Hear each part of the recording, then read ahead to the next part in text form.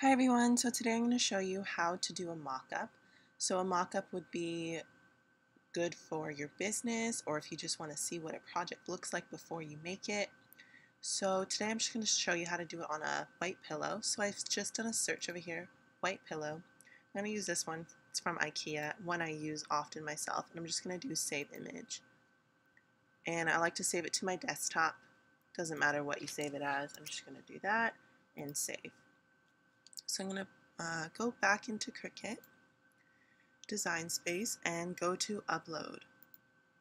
And then I'm going to upload image, browse, and there it is on my desktop right there.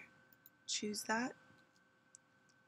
I'm just going to do simple, continue, don't touch the image, just do continue again, and it will show here. This is just showing you if you do it as a cut, it will just be a square, and if you do it as a print, it will look like this. So do save. And then you're going to insert it back into here. So I'm just going to make this a little bit bigger. And I'm just going to do the word love.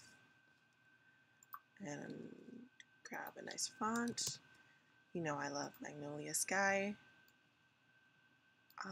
Pull those together real fast.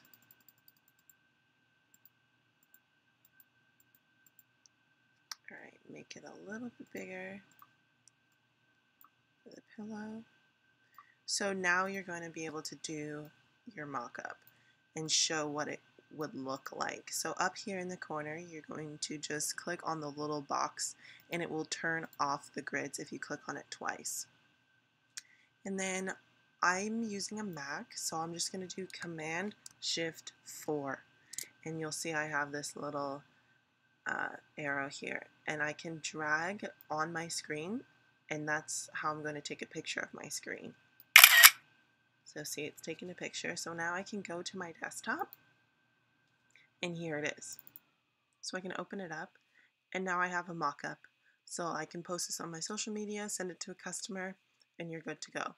You can also do this with your own images. So if you've bought a new product and you want to show it off, just take a picture of that product, do exactly the same thing, put it on your desktop, bring it into Design Space, design whatever you're going to do on that picture, and take a screenshot, and you're good to go. All right, guys, thanks for watching. Have a good one.